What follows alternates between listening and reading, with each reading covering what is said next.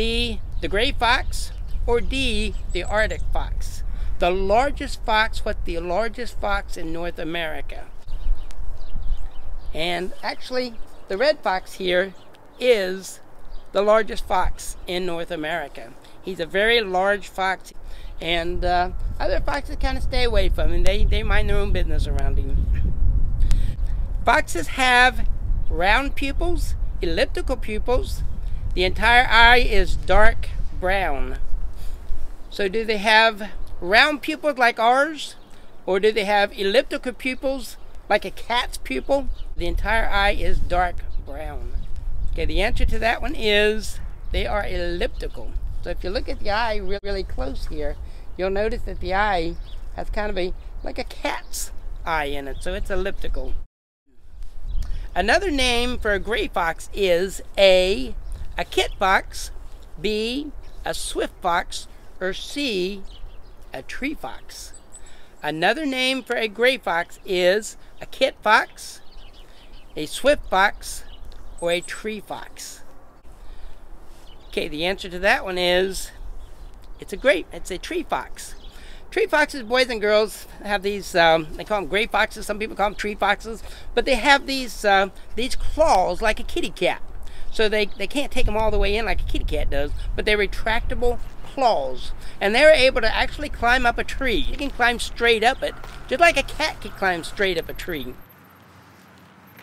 And they can turn their paws so like a squirrel does, so they can come right back down the tree. So they're called tree foxes and also gray foxes because they are gray.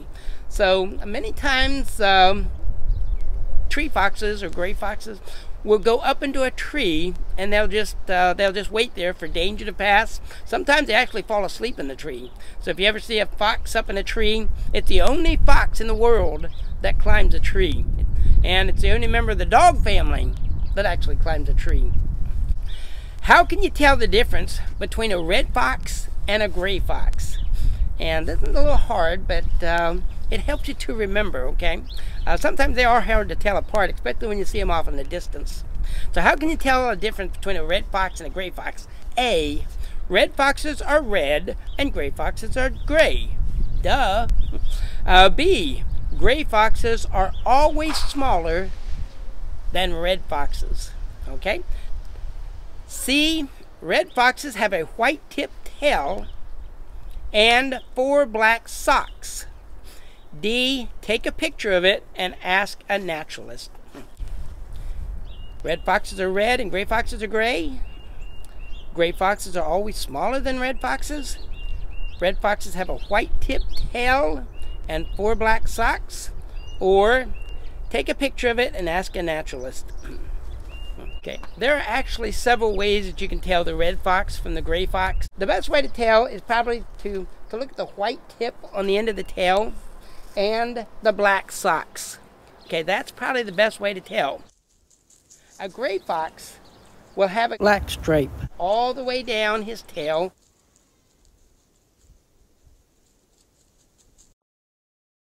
So that's how you can tell if it's a gray fox or not.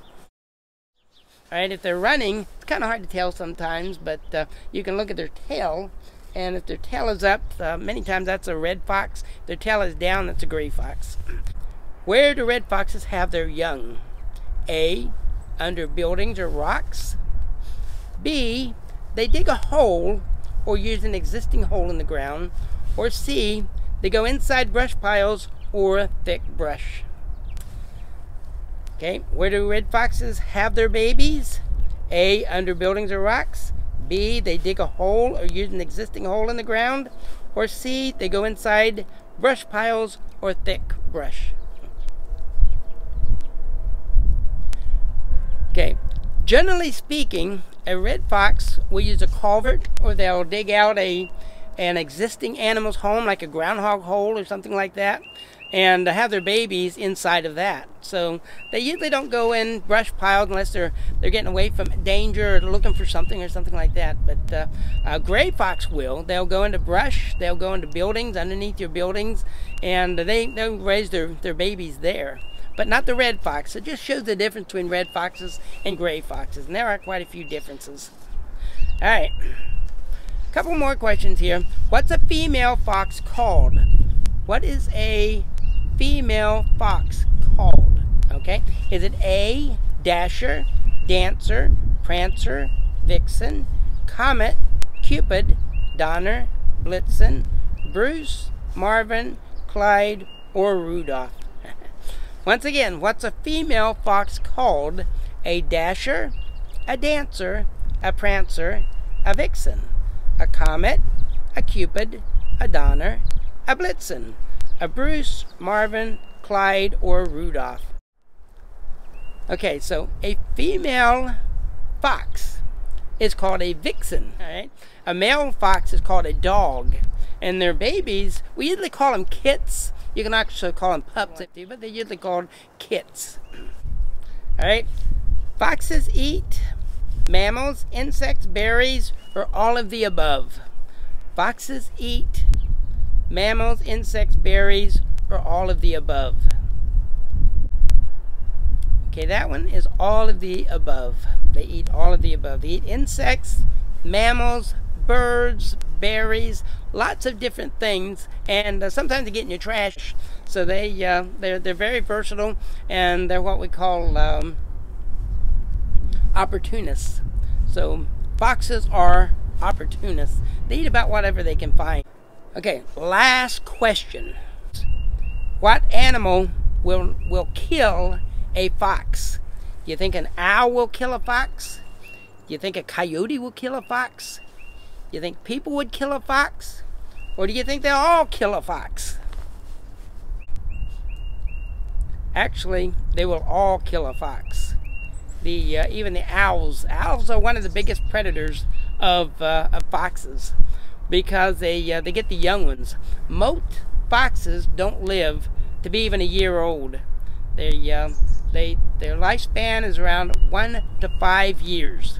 Okay, but most of them just get past that 1 year, they'll be doing fine. But when they're that young, they got a lot of enemies. All right, so they usually have about 4, sometimes 5 babies, whether it be gray fox or red fox. They usually have about 4 or 5 babies, and those babies they're usually born in the springtime. They mate in January all the way into March, and most of their mating is February and March.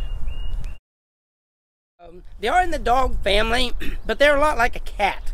And depends on the fox you're talking about, but most of the foxes, they will actually sneak up on their prey like a cat does.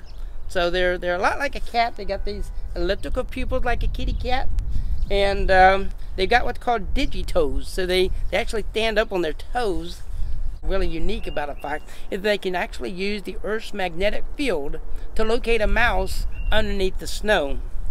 About 70% of the time, they can catch a mouse in the snow using that method. About 70% of the time, they can actually catch a mouse underneath about 3 foot of snow.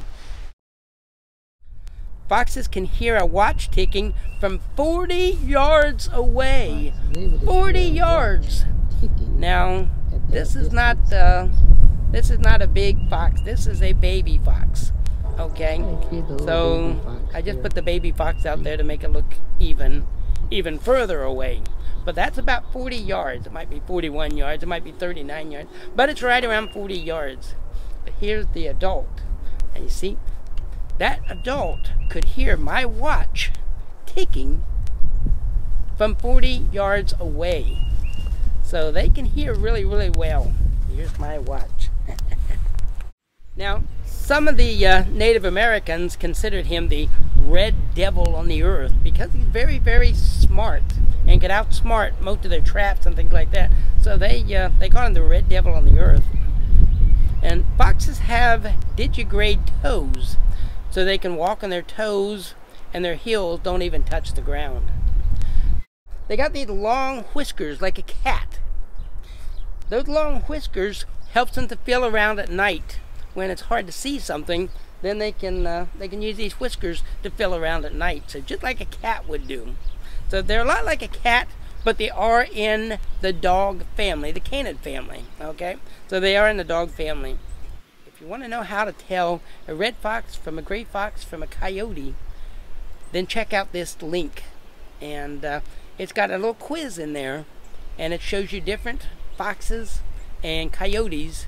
And you're supposed to decide which one's a fox and which one's a coyote, a gray fox, a red fox, or a coyote. All right. Well, my name is Andy Langdon. I'm a naturalist with the Elkhart County Parks, and this is the Series F on Nature's A to Z. And we're talking about the foxes of the state of Indiana.